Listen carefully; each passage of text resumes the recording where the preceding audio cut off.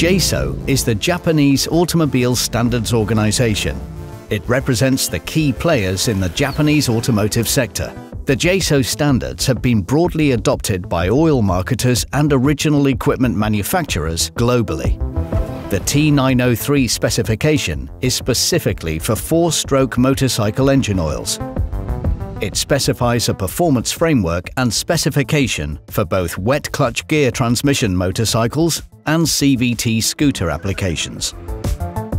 The T903 specification consists of 3 parts: the engine performance, the clutch friction performance, and thirdly, physicochemical limits. On the 8th of May, JASO released their latest update, the T903 2023 version. The required crankcase performance has been aligned with the latest API, which is the American Petroleum Institute specification. The SAE number 2 has been updated to use the latest friction materials and reference oils. The physicochemical limits have been changed for improved protection of the 3-way exhaust catalyst. Lubrizol anticipated these changes. Our current technologies are already T903 2023 capable and ready to go.